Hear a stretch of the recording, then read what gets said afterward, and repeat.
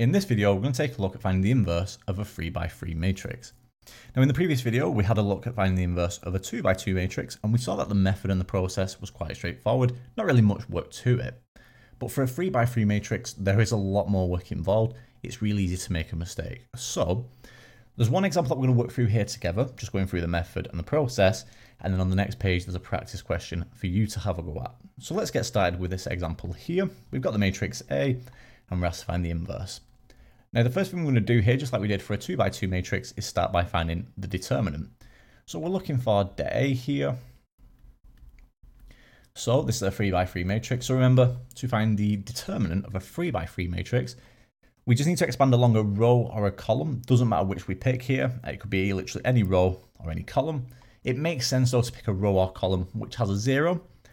So what I'm going to do here is I'm just going to go along the middle row. We don't have to. You could go along the top row, the first column, for example. I'm going to go along this middle row just because we've got this 0.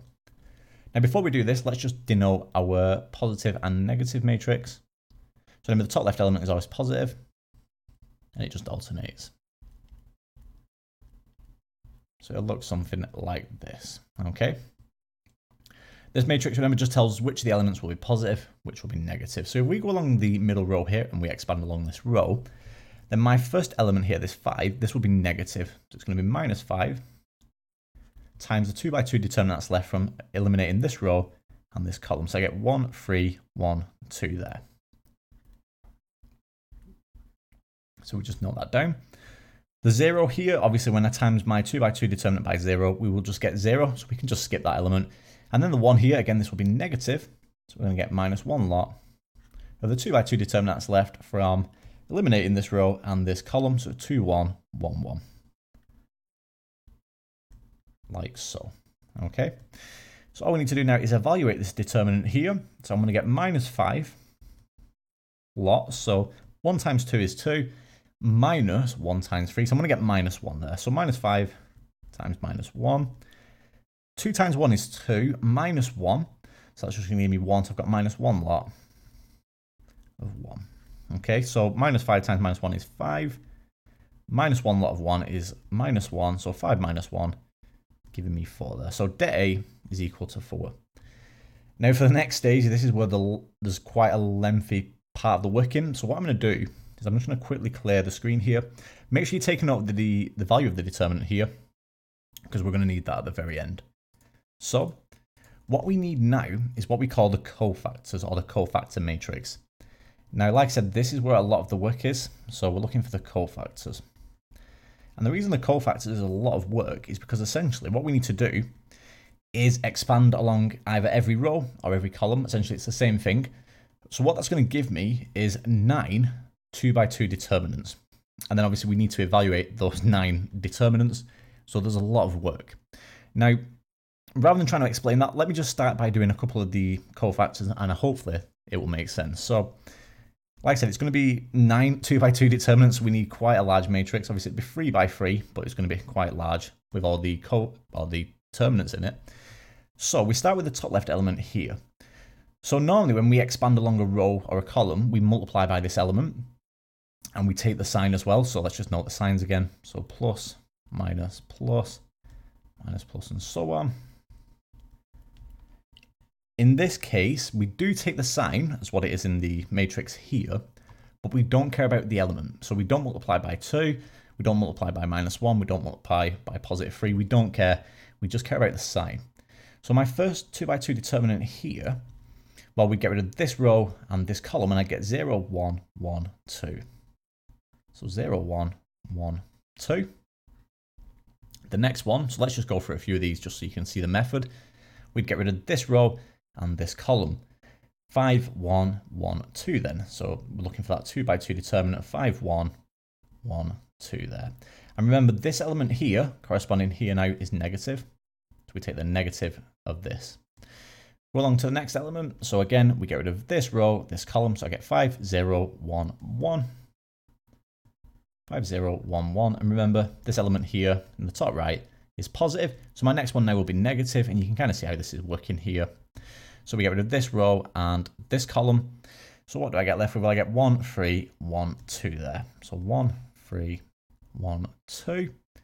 Again, just keep going through here. So I won't obviously explain each one now, but this is what you should get for the next few 2 by 2 determinants. So the next one, again, is positive. You should get 2, 3, 1, 2 there.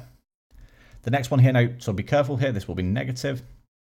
And that will be 2, 1, 1, 1. The final row then, this one here will be positive. I'm going to get 1, 3, 0, 1.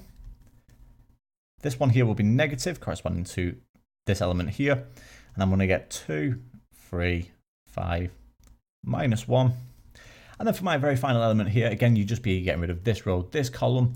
So I'd get left with 2, 1, 5, 0, and this will be positive. So like we said, 2, 1, 5, 0 there. Okay. So that's where a lot of the work comes in. Like you can see, it's quite a lengthy process. So we've got 9 2 by 2 determinants here. And what I need to do now is evaluate these 2 by 2 determinants individually. So again, this is quite a lengthy process. Obviously, my resulting matrix will be a 3 by 3 matrix, but it won't be quite as large in terms of the actual inside of it. So all I need to do now is just evaluate each one individually. In the interest of saving time, so this video isn't ridiculously long, I have already evaluated these determinants before doing the video. But what I would say here is just make sure you can do this by hand. So have a quick go at these, make sure you can do all 9 of them. And hopefully you should get what I get here now. So just giving the results, for the top row we get -1, -9 and 5. For the middle row we get 1, 1, -1. And for the final row here we get 1, 13 and -5 there. Okay, so that's our 3 by 3 cofactor matrix. Now what we need now is the adjoint matrix. So we're looking for the adjoint. So we use ADJ to represent that. And because this is the adjoint of the matrix A, we just say the adjoint of A here. And what I do now is we take this matrix here and we transpose it.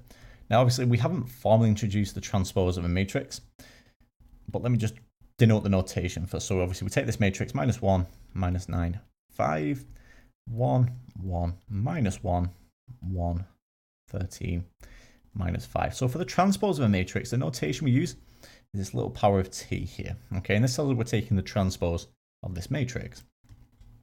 Now, the transpose of a matrix, it's nothing complicated. All we do is essentially we're just switching the rows and the columns. So this row here becomes this column, this row here becomes this column, and this row here becomes this column. So the result then would be this row becoming this column, so -1, -9, and 5. This row becomes this column, so 1, 1, -1. And then finally, this row here becomes this column, so 1, 13, and -5 there. Okay, so that's our transpose matrix. And then finally, we just need the inverse. So the inverse then, have we got enough room? Let's just quickly clear the part at the top here, just so we've got enough room. So get rid of that.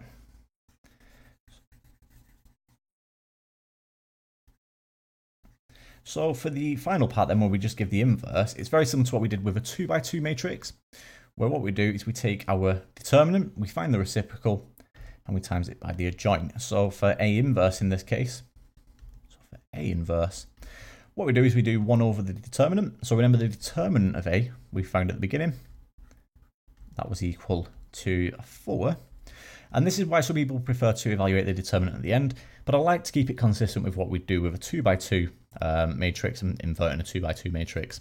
So A is 4, so we take the reciprocal of that, so that's 1 over 4, and then we times it by the adjoint matrix. So we get 1 over 4 times this matrix here, so -1, 1, 1, -9, 1, 13, and then 5, -1, -5. And there we have it. That's our inverse of the matrix A. Now, it's up to you if you present the solution here by multiplying through by this scalar. So, for example, you'd get -1/4, 1/4, 1/4, -9 over 4, 1/4, 13 over 4, and so on. Completely up to you. In this case, given that the scalar is a fraction, I would just keep it like it is here. But again, it doesn't matter if you multiply through, okay? But this is what you should get here. So let me just quickly double check that everything's okay here. So -1, 1, 1, -9, 1, 13, and then 5, -1, -5. Perfect. So that's what we should get here, okay? So hopefully that wasn't too bad. So there's a practice question for you to have a go at now. We've got the matrix Q, and all we want to do is find the inverse of the matrix Q. So like always, pause the video now, have a quick go, and then we'll take a look in a moment at what you should get. So hopefully you got on okay with this problem question. Let's take a look now at what you should get. So just like we did with the previous example, we're going to start by finding the determinant. So the matrix here is Q, so we're looking to find det Q. So we'll do that at the top here, det Q. So remember, it doesn't matter which row or column we go along and expand. Given that we've got a 0 in the top row, I'm just going to expand along the top row. And remember, we start with positive, negative, positive, and so on. Okay, so that's our matrix. So the top row here will be positive, negative, positive. So we get one lot of the 2 by 2 determinant left from eliminating this row and this column. So -1, 5, 2, 1. The 0 here, doesn't matter what the 2 by 2 determinant is, we times it by 0, so it will be 0.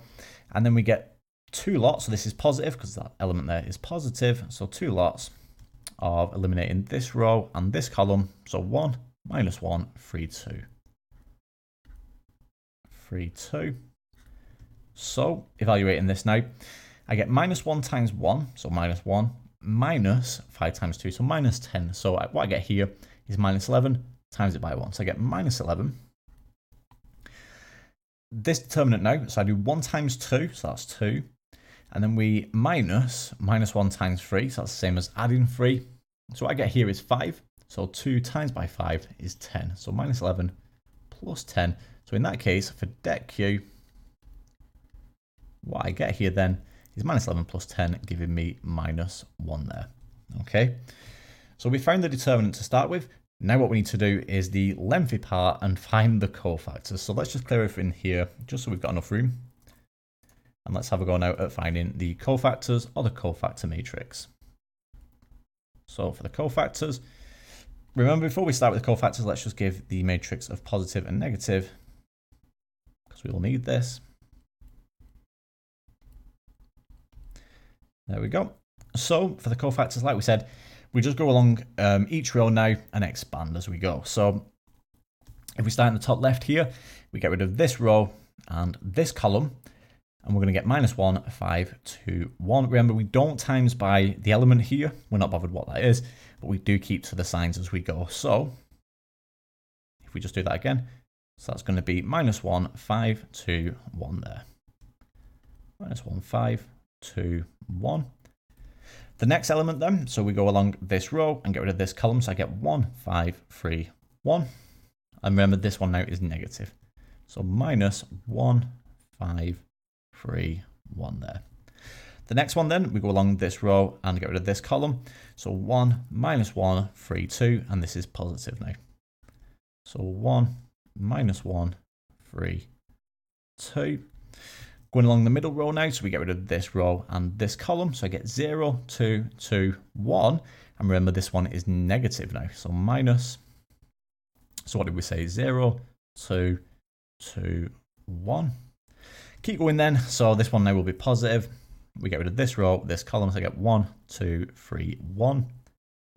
So 1, 2, 3, 1. The next one then, we get rid of this row and this column. So 1, 0, 3, 2. And remember, this one will be negative now. So 1, 0, 3, 2. And then I'll just give the final row here. Again, just be careful with your signs as you go. The middle one will be the negative one on this row here. So in the bottom left, you should get 0, 2, -1, 5. For this one here, remember this is negative. You'll get 1, 2, 1, 5. And then for our final 2 by 2 determinant here, we get 1, 0, 1, -1. So that's a 0 there. And there we have it. So that's all of our 2 by 2 determinants. So all we need to do now is evaluate the determinants. And again, in the interest of saving time, I have already evaluated these determinants. But again, if you haven't already attempted this, just quickly have a go now. Make sure you can attempt these 2 by 2 determinants. So given the result that you should get here, top left will be -11, 14, and 5. So that's our top row. For the middle row, we'll get 4, -5, -2. And for the final row here, we'll get 2, -3, and -1. So there we have it. So that's our cofactor matrix. We now need the adjoint, in this case, the adjoint of the matrix Q. So the adjoint of Q. Remember, for the adjoint of Q, we just take the transpose of this matrix. So to save a bit of room here, what I'm going to do is I'm just going to transpose it straight away. So remember, this row becomes this column. So let's just start doing this. So that's -11, 14, and 5. Now we take the middle row, and that becomes the middle column. So it's going to be 4, -5, and so it's 4, -5, -2. And then finally, the last row becomes the last column. So we're going to get 2, -3, and -1 there. Okay, so that's the adjoint of Q. And then finally, all we need to do now is take the adjoint matrix here, the adjoint matrix of Q, and then times that by 1 over the determinant. So for this question, we got the determinant was -1. So if we take the reciprocal of -1, we're going to get 1 over -1. So that would give us -1. So in that case, let's just note this down here. Q inverse. Well, that's going to be equal to 1 over the determinant. So like we said, that would be -1 times by the adjoint matrix here. So -11, 4, 2, 14, -5, -3. This wasn't the cleanest matrix ever, but 5, -2, -1. Okay. So now, when I times through here, I'm going to get, basically the signs are just switching. So I'm going to get 11 in the top left, -4, -2. I'm going to get -14, 5, 3. And then finally for the last row, I'm going to get -5, 2, and 1 there. And there we have it, that's our solution. So, like you can see, the questions are quite lengthy in the working. I'm actually running out of room here, but that's what we should get. So you should get 11, -4, -2, -14, 5, and 3. And then finally, -5, 2, and 1 there. And there we have it. So like you can see, it's not the easiest part of working that we've done with matrices, but hopefully this video has helped you with finding the inverse of a 3x3 matrix.